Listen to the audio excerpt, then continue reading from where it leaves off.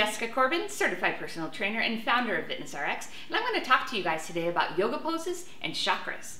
Eastern traditions have long recognized different energy centers in the body known as chakras, and these chakras have a different emphasis on the body, mind, spirit of an individual, and they run the length of the spine, and there are 7 of them in total. Now the first one is called the root chakra, and that's the base of the pelvis.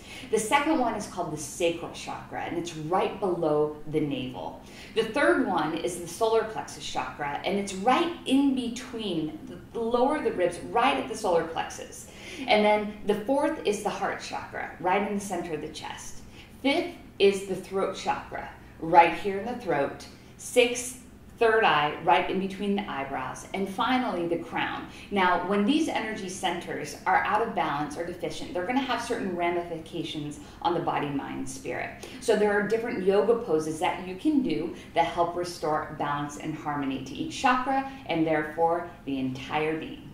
I'm Jessica Corbin, certified personal trainer and founder of Vitness Rx, and that was a little discussion on yoga poses and chakras.